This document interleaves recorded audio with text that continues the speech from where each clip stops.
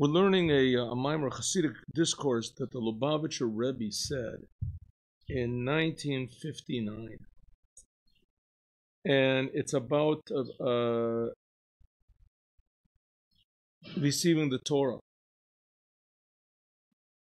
Tafshin Yud Tes. And it's explaining a Gadata, a Midrash, that was found in, that you can see in the Gemara, in the Talmud. In the Talmud, it says a very interesting thing. It says that Moses went up on Mount Sinai, right? He went up on Mount Sinai to receive the Torah. So he went up on Mount Sinai to receive the Torah, and the angels complained. Now, when he went up on Mount Sinai, he just didn't go up on the mountain. He went up very high. Like in an airplane, you could go higher. He went up on Mount Sinai to be separated from all the rest of the people, because the people couldn't receive the revelation of godliness. It was too much. The revelation of godliness, the revelation of the Creator of the universe that was on Mount Sinai was the same revelation that was in the Holy of Holies. That's why in the Holy of Holies there were the tablets.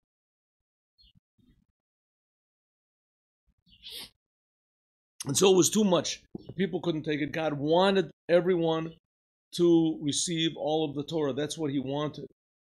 But they weren't able to stand the goodness and the awareness. It was too much for them.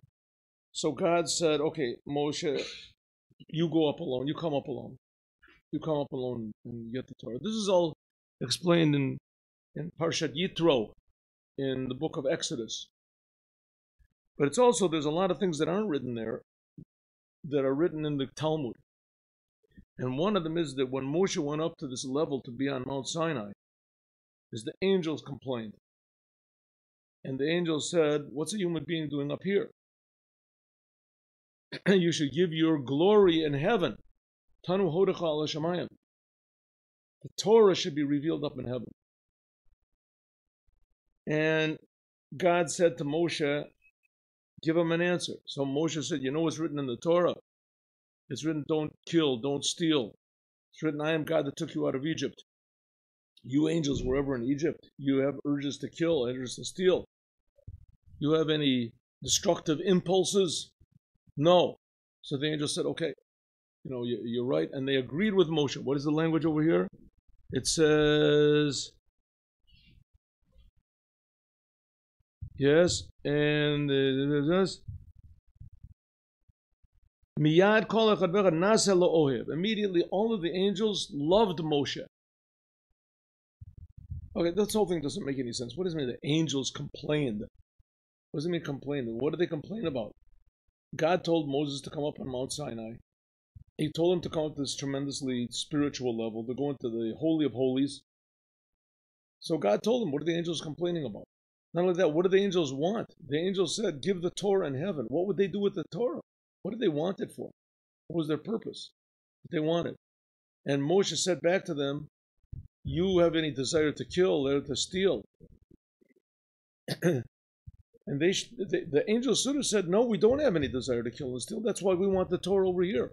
You know, you Jews you're going to get the Torah. You're human beings. You get the Torah and you're going to do sins. Here, we're not going to do any sins. That's what they should have said. But what do the angels say? No, we get it now. We're sorry. And they all became admirers of Moshe. Do angels study Torah? It says that there is Torah in the heaven. There's what's called the Miftifta the Rekia. There's the heavenly court. And there's stories in the Talmud even that the heavenly court said one thing and the court here in the world said another thing, and this world wins. There's even another case where God himself set a law, and the wise men in the world said, Lo b'shamayim, the Torah is not in heaven. The Torah is, you gave the Torah in the world to be decided by human beings. Whatever we decide, that's the law. Strange cases, but they're all explained. They're explained by different commentators. They're explained also in Chassidut. Okay, here we go. Okay, the main question over here is in addition to the really nice questions we asked about the angels and about Moshe being going up on Mount Sinai, but the main question is, what do we care? What difference does it make to us what the angels said? Let them say what they want. This is a story that happened 3,331 years ago, as of this speech. 3,331 years ago. So there was a short argument, and the angels, they acceded to Moshe, and that's it. And they got Torah. So, what are we learning about this? Maybe it's an intellectual, it's interesting. Let's find the answer because it's an interesting thing.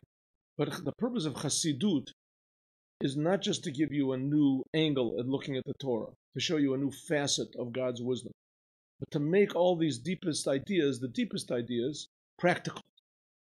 That's supposed to be the idea. It's supposed to be practical, and it's supposed to be practical to every single Jew, and through the Jews, it's supposed to be practical to every human being. So there's somehow or other a very important message over here, very important, very essential message, that if we know this message, it'll make our lives a little more dynamic and meaningful and responsible. So let's see what the message is.